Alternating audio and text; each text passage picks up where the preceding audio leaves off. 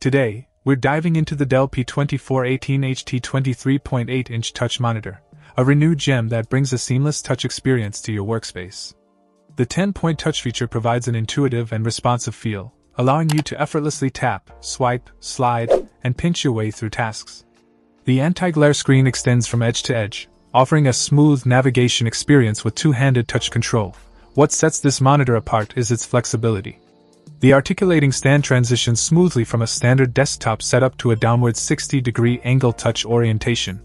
With extended tilt and swivel capabilities, you can easily adjust the screen to your preferred position, enhancing both productivity and comfort.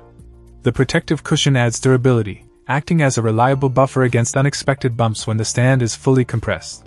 The state-of-the-art advanced in-cell touch technology is a game-changer. Say goodbye to traditional glass screens. This monitor boasts an anti-glare surface that eliminates distracting reflections and fingerprints. The result? A clear and crisp display that's easy on the eyes, perfect for long work sessions. The ultra-thin bezel adds a touch of elegance, providing unobstructed views when using multiple monitors. Whether you're working on intricate projects or enjoying multimedia content, the seamless view enhances your overall experience. Connectivity is not an afterthought either. With DVI and HDMI options, this monitor ensures compatibility with a variety of devices.